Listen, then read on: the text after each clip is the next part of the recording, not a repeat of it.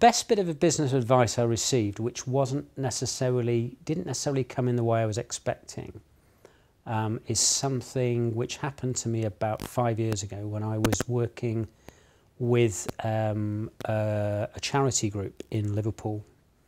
I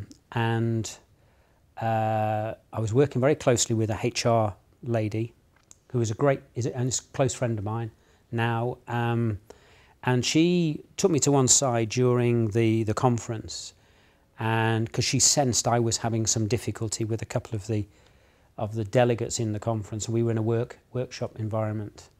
And she reframed for me a bit of advice in a great way. She basically said that as a personality, I have a very strong personality, very strong energy, and that energy can at times provoke responses in other people. And what she observed I wasn't doing was owning my energy. So controlling how I allowed that passion and enthusiasm to come out in that room, and how I wasn't observing, and this is emotional intelligence effectively, I wasn't emotionally aware of the impact it was having on other people.